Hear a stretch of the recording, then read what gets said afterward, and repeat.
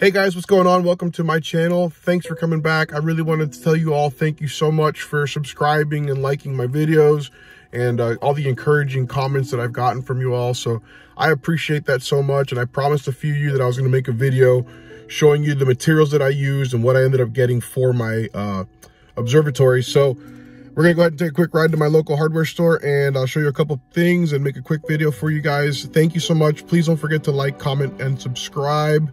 And I'll be posting more videos showing you guys the build and the upgrades that are still to come.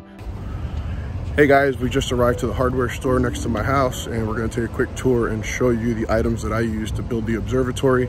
It's a beautiful day here in South Florida today. It's still super cloudy, so I ain't getting much done, so I'm taking the time to make this video for you guys.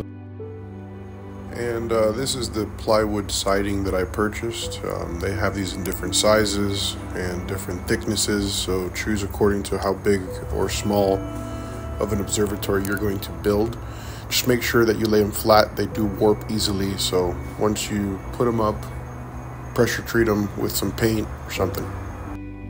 Next, I grabbed a couple 2x4s. You can grab 1x6s, you can grab 2x6s. Depending again on how big of an observatory you're trying to make, but 2x4s did just fine for me. If you buy them in the longer 12-foot length, it's a little bit cheaper. So had a few of these also lying around the house. I didn't need to buy much of this, but 2x4s, make sure it's pressure treated so that way it doesn't get eaten by termites, especially if you're down in South Florida. The corner brackets also are important to make sure that it helps reinforce and keep things nice and steady. So get yourself some corner brackets depending on the size you need. 2.5 is just fine. Tapcons, you might want to get yourself some Tapcons to go ahead and screw this down to the pavers or bolt it down to the concrete slab that you're working with. And outside corner wall trims. This is what I use to finish the edges of the observatory on the outside. Make sure to get yourself some door hinges. You're going to need these for the doors. I ended up using 4 of them.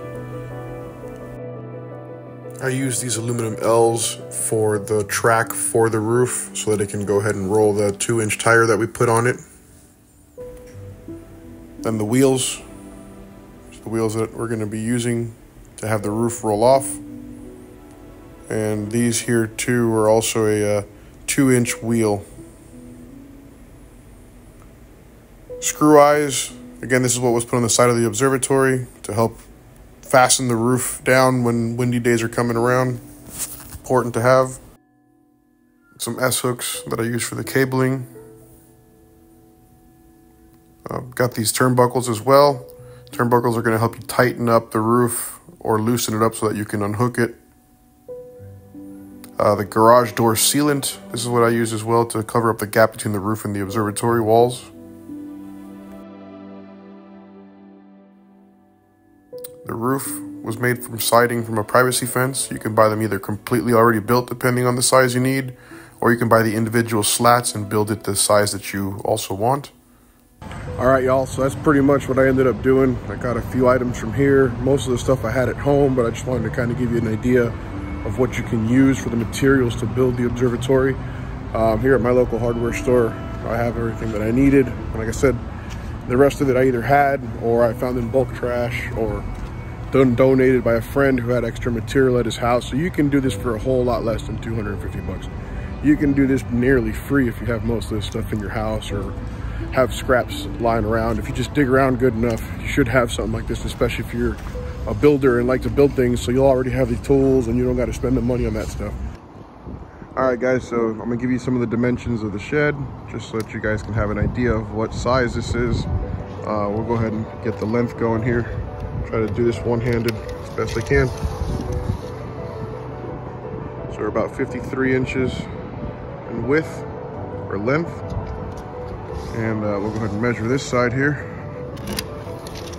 And that's gonna give us 40 inches. And then for the height, we'll start here at the bottom and roll ourselves up this way. Pardon the camera view. We got about 72 inches height, which is 6 feet.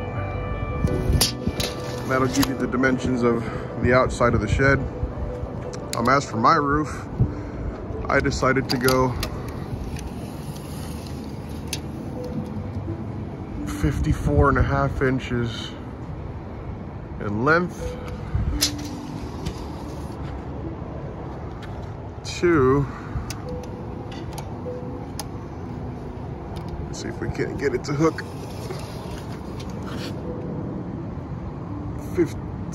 67 inches, give or take, of length or width, or whichever size you want to look it up.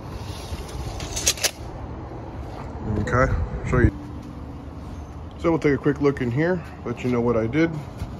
Long story short, I built a rectangular frame for one side, another rectangular frame for the other side.